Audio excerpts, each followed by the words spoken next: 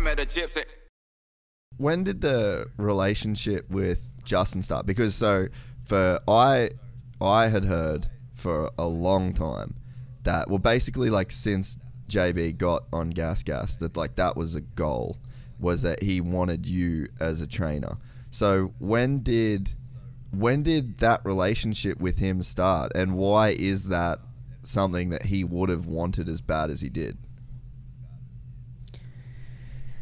I honestly don't even know how to answer it. I mean, we were teammates for a long time at Geico, so we became friends. I was older. He was better than me. So it's like I looked up to him, but he also maybe looked up to me in a way because I was the oldest guy on the team, and I was kind of the one that, you know, I had the driver's license or the rental car or whatever.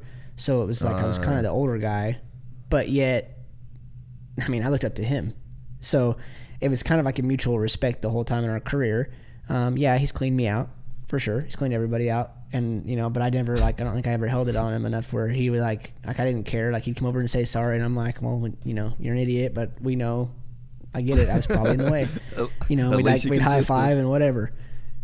Yeah, I'm like, hey, I get it, you know, and I never got mad. And I think that was part of it, and I think we were always good to each other, one way or another, in our passing or hey, how's it going? Good luck tonight. See you later. We just had a mutual respect our whole time, and then when he was riding for Yamaha. Dude, I don't know. I think I did a little bit of testing for him, and I think we worked on some starts, and he went to the Redes and he hole-shotted, and then he won. So it was like nothing planned. It just happened to work into place where I wasn't kind of tied up that day. We helped him a little bit, and then I helped him a little bit one-on-one. Just, I'm talking, I mean, it wasn't much. It was a little bit of minute stuff, and I think he enjoyed it, and honestly, so did I. And then that's when it kind of started, and then I, you know, he was like, man, I need you in my corner. I want you in my corner and this and that. And I was just kind of, again, just like Tyler, no different. It was like kind of unsure of myself. Like, nah, you know, I have a job. I'm okay. And, you know, I'm not sure about that. And then, like I said, he didn't stop, dude. And yeah, why exactly he wants me there? I mean, besides the fact that I'm just completely flattered about it, I don't know the exact reason. And I think just because I think he knows, I know what they go through day to day. I know what it feels like at the end of the day at an outdoor national, like how depleted you are, how you feel, and on Monday what to expect. And then if he says he's tired, he knows that I know he's not, you know, BSing me. I know that, yeah, he probably is tired, you know, just done 4 races in a row and still practicing and all this stuff. So I think that, yeah, I think that's probably it.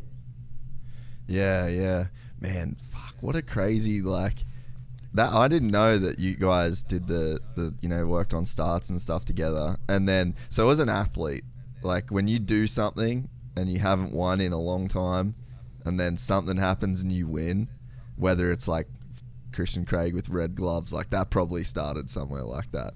Like there's some powerful shit that goes on mentally when you tie something to a race win.